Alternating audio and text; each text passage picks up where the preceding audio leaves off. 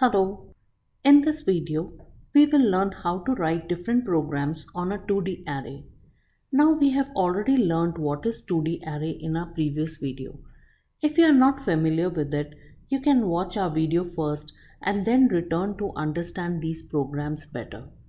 Let's take our first program, which is to find sum of all elements in the array.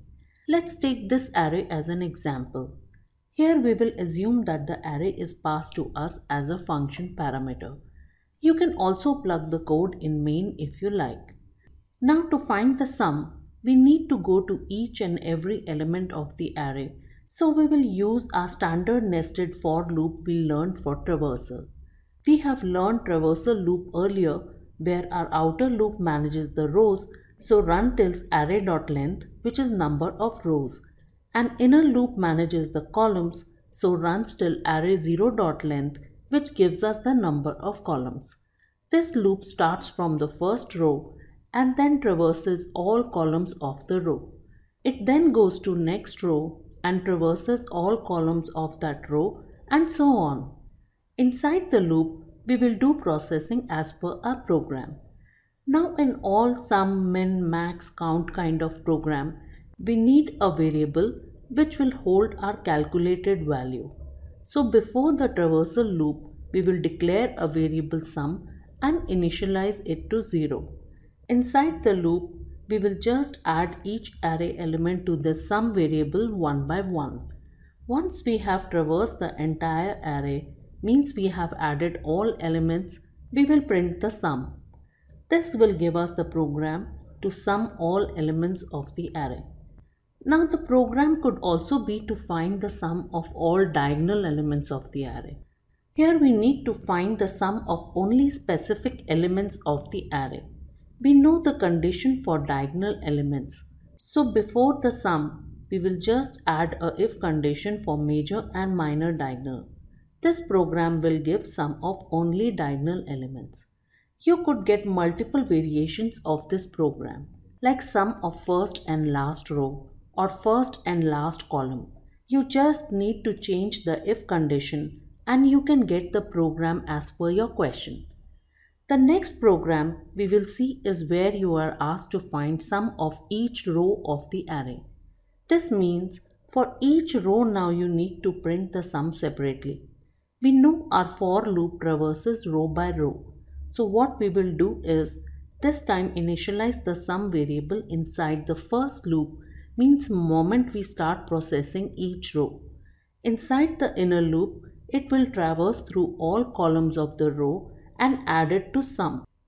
Now once all columns of the row are done, what we will do is move the print statement also inside as the last statement of the outer loop so that the sum is printed once all columns of a row are traversed.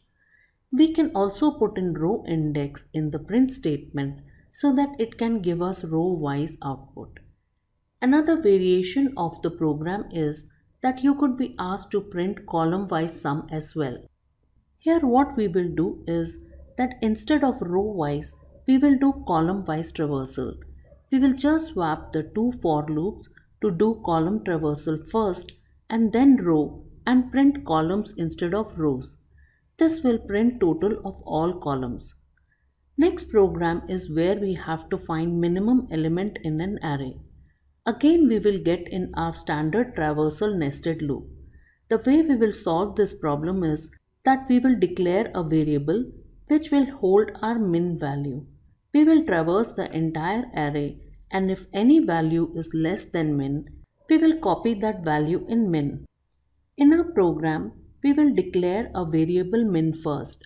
We normally initialize the variable to 0. Now important thing in max min kind of questions is that if you initialize your initial value to 0 and suppose the array has all numbers greater than 0, so now by default 0 becomes the min value and it will get printed. So in max and min kind of questions, always initialize the variable with first element of array and start by assuming it as the minimum value. Inside the loop, we will just check if any array element is less than the min value. If yes, we set min to that value. Once we have traversed the entire array, we print the final min value we have found. The program for maximum is also done the same way. This time we declare the max value outside the loop. Inside the loop, we will just check if any array element is greater than the max value. If yes, we set max to the value of that array element. Once we have traversed the entire array, we print the max value. The program could also be to find min value of every row separately. This means for each row now you need to do this processing. We know our loop traverses row by row. So what we will do is this time initialize the min variable inside the first loop, means before we start processing all columns of the row. Note now min is initialized to first element of that row at column 0. Inside the loop, it will traverse through all columns of the row and check for min. Now once all columns of the row are done, we will move the print statement also inside the outer loop as the last statement of outer loop so that min value is printed before starting processing of the next row. We can put in row index 2 in the print so that it can give us row-wise output.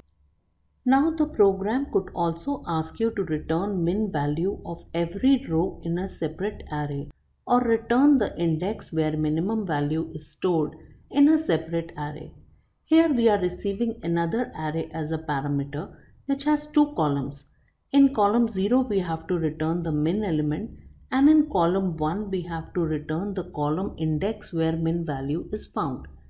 Here we will first set the first element of row as minimum in the new array. Inside the loop, the check condition is also the same. If element is lower, we copy that number in new array in column 0 and copy the column index of the element in the new array at column index 1. Similarly, if the program is to find the max of the columns in a new array, we will first swap the two for loops to do column-wise traversal instead of row-wise. We will assume first element of the column is the max and set that in the array. Inside the loop, we will just check if any element is greater than max. If yes, we copy that number in the new array at column 0 and copy the row index of the element in the new array at column index 1.